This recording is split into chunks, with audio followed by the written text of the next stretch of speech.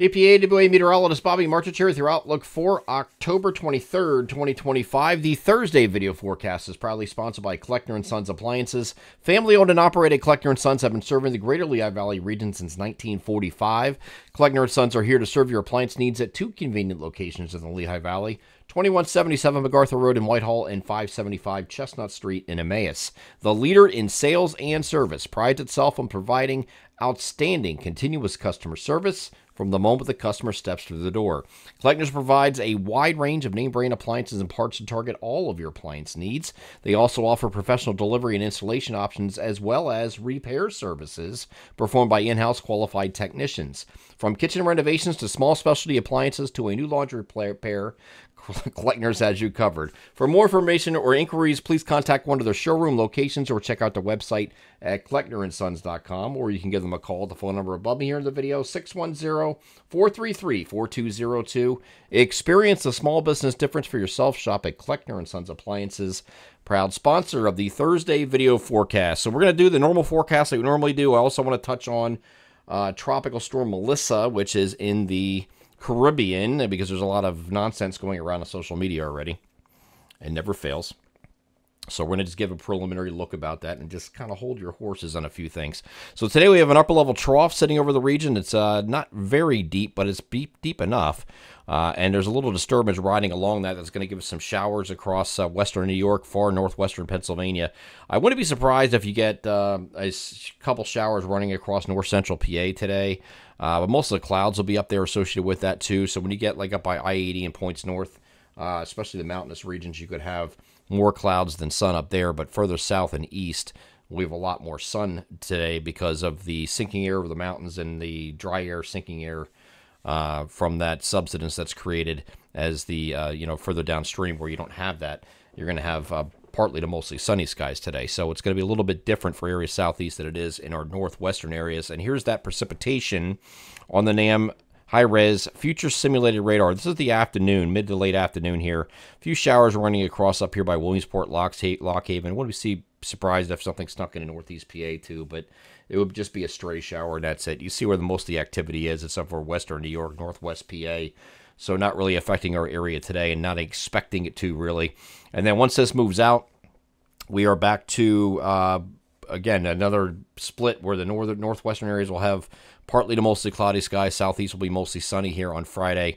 And then high pressure is going to move in here on Saturday, and you can put a big H over here that's going to be giving us some nice weather this weekend, at least to start the weekend. And that's going to be over the entire region with mostly sunny skies. So you'll have to wait. I think if you're northeast PA, north central PA, you might have to wait till the weekend to get more of an abundant sunshine. But elsewhere, we'll have that over the next couple of days. And the biggest thing this week is going to be the temperatures. We're going to be cooler than average straight through the middle of next week. And the 7-day forecast period ends on Wednesday. We're expecting it to be dry for that entire time as of now. Okay, so Sunday is going to be a dry day too. We'll call it partly cloudy because we're going to have a reinforcing front moving through the region. Just won't be any precipitation with it. So temperatures are going to be in that 55 to 60 degree range all week, all the way through Wednesday. So it will be cooler than average. There's going to be a system moving off to our south here on Monday and Tuesday of next week. Right now, we don't expect it to affect our area directly. It should just slide off the coast, and most guidance is suggesting it will. And then once we get beyond that, beyond midweek, there's going to be an upper level trough and upper level low moving in the region. This is going to be a very deep trough. It's going to go almost all the way down the Gulf Coast out here like this. So with that trough, there's that deep trough. There's an upper level low that's associated with this too. It's out here in the Ohio Valley, here on the European model. There's going to be something here. I know it's not showing anything here on the European model run, and the GFS didn't show a whole lot either. There's going to be at the very least some showers, if not a coastal low developing here. It tries to get one here on the European model today, but it didn't really have anything going with it.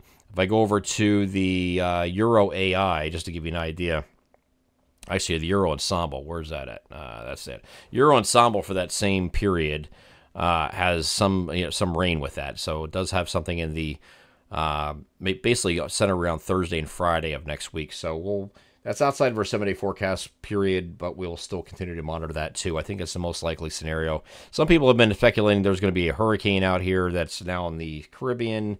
I think that is probably nonsense, not impossible. It's a non-zero chance. So you have to mention it, but you have to caution, and this is how you communicate. This is what you do. You don't just plaster something on social media and go, ooh, look what the Canadian model did today. And it did. It went nuts. But you got to put context with it. And the context is that this is not likely to happen. It's a 3% chance or less of occurrence that it affects anywhere along the East Coast, let alone our area specifically. Okay, so I think we need to back off that a little bit. Here's what they're talking about, though. There's a, this is Tropical Storm Melissa. You can see it's sitting right here. There's where the L is, right? And all the convection is, you do a semicircle around this on the right side. That's where all the convection is. You see there's nothing on the left, on the western side of this. And that's because you have some pretty strong westerly shear working against this system, and it's eroding the western side of it. Now, there's still it's close circulation, and there's still wind wrapping all the way around it, but the western side is dealing with a lot of wind shear that prevents the convection from wrapping all the way around, which is kind of ironic because this part of the world here generally sees easterly trade winds throughout the year, okay, at this latitude. So I get a long, strong westerly shear around that, and that's what's doing that. If I look at the infrared satellite right now, I'm going to refresh this so we have the latest image. There's the latest satellite loop. Now, you'd think just by looking at this that this is where the tropical storm is, and it's not. That's not where it is. It is at 14.3 north, 74.6 west, which is right about here, right there where I'm putting that dot. That's where the center of circulation is. So all this down here is on the east and southeastern side. That's where all the convection is. There's nothing out here, nothing at all. And you see all these clouds moving west to east here. That's part of that shear that I was talking about. That's kind of ripping apart this side of the storm. So it hasn't really functionally developed yet. I don't know what just happened there. I got my ad blocker on there, I guess. I don't know. So it hasn't really completely developed yet, and it's going to take a couple days for it to do that. The National Hurricane Center does have this eventually easing up that shear this weekend, which will probably be about Sunday, where the shear goes away and turning into a major hurricane south of Jamaica. See these M's out here? This area, this area that I'm circling right here is bath water. It's like 88 to 90 degrees. It is just in a lot of ocean heat content for this to fuel off of, and it's going to be a slow crawl up until that point. Now, the idea here is it stops at day 5, which is Monday at 8 p.m., and only gets to that point right there. That's it. So we got a long way to go here. It's going to go over or just west of the island of Jamaica as it turns to the northeast and it heads out in this general direction eventually. But by the time it gets to the Bahamas, that might not be until like Wednesday or Thursday. So it's going to be a while that we'll be dealing with. We're talking about a week ahead before it's even threatening the Bahamas. So, I mean, and it's not that far from there now, really. So what's really going on here is, just to give you a quick overview, you have a big, strong high that's sitting over top of the system like this. You put a big H right there.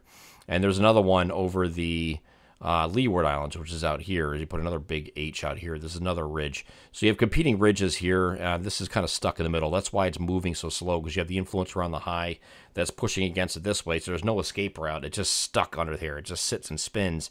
Latest National Hurricane Center advisory at 11 p.m. that I just showed you has it moving at 1 mile per hour. So it's not hardly moving. Now we'll pick up speed eventually, but it's not quite there yet. And this is what the European model does, just to pick this, see how long it takes. This is now Sunday. Starting to get some convection wrapping around early next week, and then it finally heads off to the north and east. That is the most likely scenario. Euro AI is also showing that idea where it kind of goes across. This is Tuesday morning, right there. Hits Jamaica pretty hard. Now, if you're going to Jamaica for vacation, or you're on the island watching this from abroad, I'd pay attention closely because they're going to get hammered. I think that anywhere from the Cayman Islands to Jamaica to even Haiti and Cuba. I know you can't really travel there, but you get the point here. Bahamas, too. Just pay attention to these forecasts this week because I think you're more of a certainty to get hit there. But there's some things here that are preventing this from coming in, and one is the position of this upper-level trough and the ridge of the northeast. This is not a Sandy-like setup. In Sandy, just for you weather geeks here, I had this ridge extending a little bit further, a lot further southwest, southeast from where it is shown to be.